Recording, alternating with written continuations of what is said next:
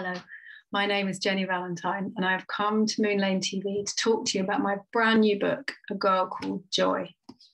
This is a proof copy. When you have a proof copy, it's not quite right. It doesn't have any pictures in it, one thing, which is a shame because the pictures are amazing. And it doesn't even have the right title. This one says, Bring a Little Joy into Your Life, which I look quite cross when I'm saying. I mean, bring a little joy into your life. The book is called A Girl Called Joy. I don't even have one yet. This is how sneak peek this preview is.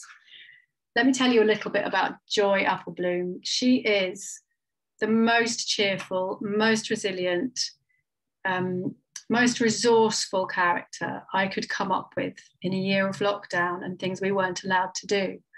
I tried to see the positives, I tried to see the sunny sides, and Joy is really, really good at doing exactly that. Have you noticed her umbrella?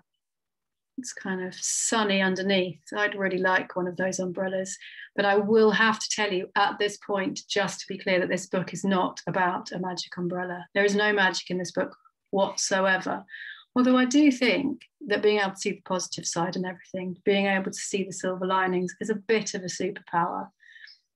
Joy hasn't had what I would call a normal life. She's not lived in one place.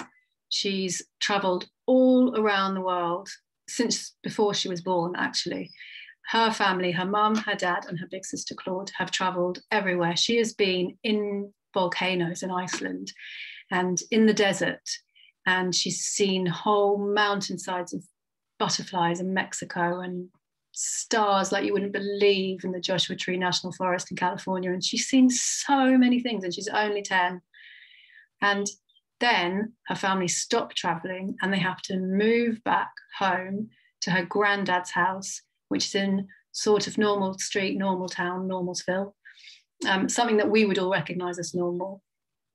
And it's difficult being new and not understanding all of the rules and not knowing what everyone else is very used to. And it's difficult being unusual and on the edge and a bit lonely. And sometimes you don't have magic to fix the difficult things. And as Joy says, when you don't have magic, your problems are more everyday and harder to fix.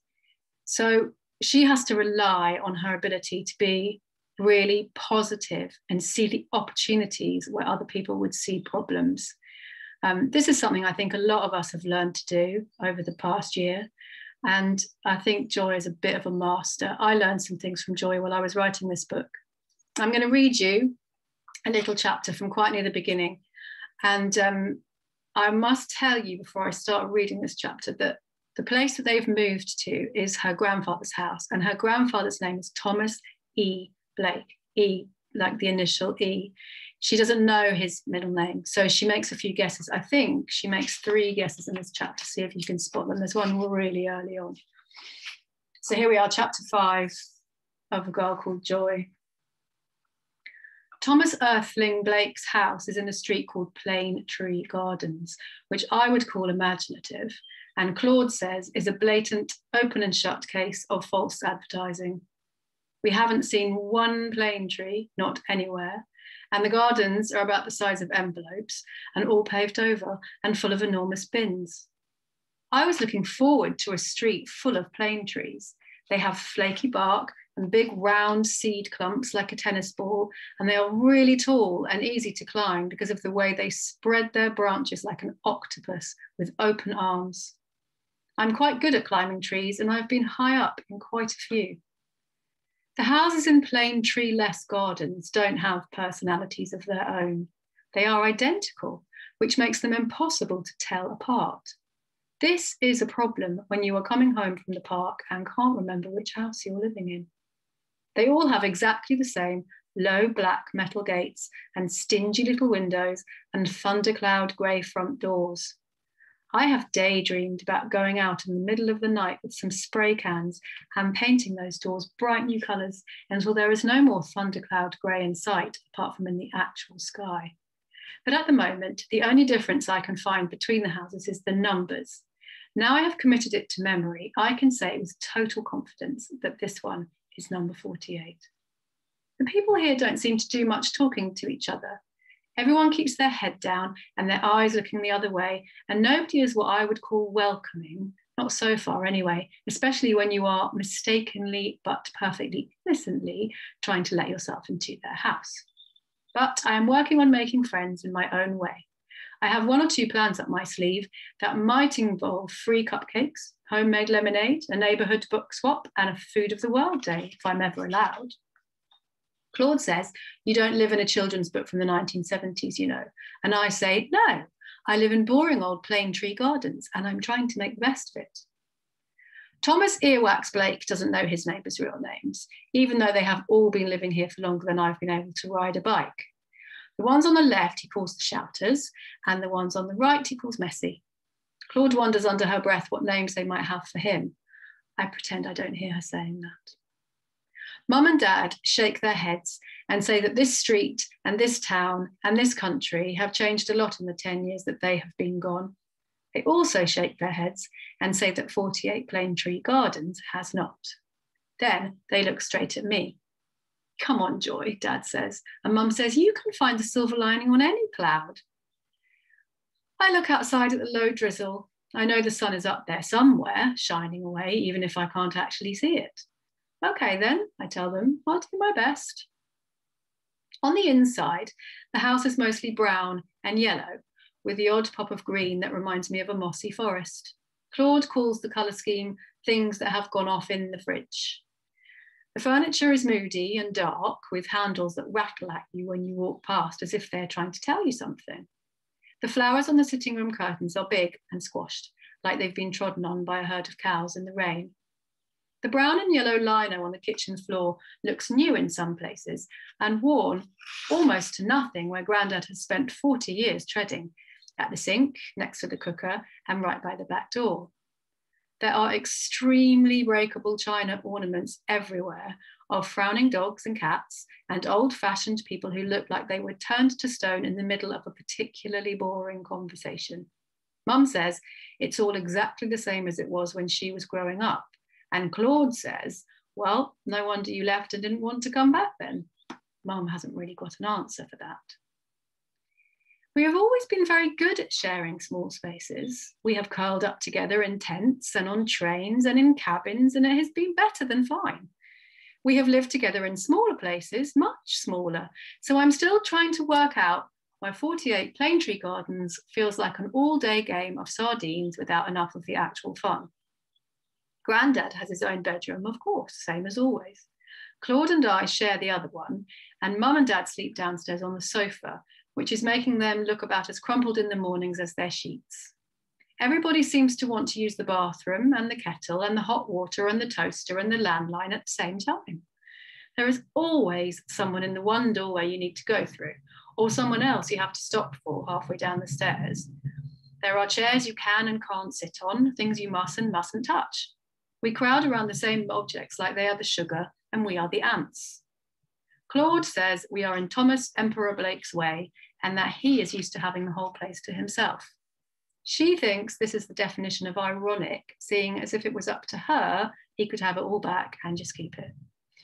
According to my sister, Grandad's empire is a dump. It hasn't got one thing to recommend it and no distinguishing features whatsoever. She says her review would give it 0 stars for everything, and she wouldn't even send her worst enemy here. I'm not sure who her worst enemy is at the moment. Maybe Mum or Dad for bringing us here in the first place. When I try to ask, she glares at me like I am another huge waste of her extremely precious time, and I worry for half a second or so that her worst enemy might in actual fact be me. Claude has asked our parents about 89 times how long they think we will be staying here. A year, according to Mum, but Dad says it's more like 2, and both of their faces say they actually have no clue. Here, Claude says, in this house. And they say, for the time being, we all just need to find our feet. Claude groans like a howler monkey and says it already feels like forever. She stretches the word out agonizingly slowly, so it takes its own personal forever to happen. I put my hands over my ears and remember some of the times we have found our feet in other places, like the red hot dust of Jaipur or the ice cold water of a Swiss mountain stream, or a noisy street corner in New York City, looking up at all the buildings and the little squares of sky while our heartbeats quicken, I remind myself that we know how to do this, and it is all just a matter of time. Isn't she great? I just love her. It's not easy. She's not going to find everything easy. Being positive doesn't mean that life isn't difficult. And I tried very hard not to make her one of those annoyingly positive people who just carry on banging on about how everything's actually fine when it isn't. So she does acknowledge that things are difficult. For example, Joy and her sister Claude have never, not ever, not even once, set foot inside a school, not even a toe. They've been homeschooled wherever they are in the world, and they haven't ever had to be in a school. Can you imagine? Well, actually, we all can now, can't we? Because you haven't been able to go to school. But can you imagine arriving at a school, an actual physical school, having never been in one when you're 10? She doesn't understand how the rules work. She doesn't understand what she's supposed to do. She doesn't understand why her teacher doesn't like her, and her teacher does not like her. And she finds it hard to make friends. And because she's so positive, she hasn't been expecting any of these obstacles, and she needs to work out a way of getting around them. I'm not going to tell you too much more about the story because I don't want to give it away. But instead of telling you any more about what happens to Joy, I'd like you to imagine what it would be like to live in a completely different place to the one that you're used to living in. You can make the place up, it doesn't have to be real. Or you can write about a place you've been to and would quite like to live in. Or you can write about a place you'd like to go to and imagine what it's like to wake up there and for that to be your everyday normal place to wake up and do things and how differently they do things. It might be a place that your mum or your dad or your grandma or your best friend has told you about. It might be a place that doesn't exist. It could be outer space, I guess. That's one place Joy hasn't been, but there's still time. Anyway, I really hope that you've enjoyed listening to me read a little bit of this book. And I hope that when you meet Joy, you like her as much as I do. And I hope that you're happy that you've had a sneak peek preview of a book that's not even out yet. It's out at the end of April, and I really look forward to coming into actual schools and meeting actual children and talking about Joy.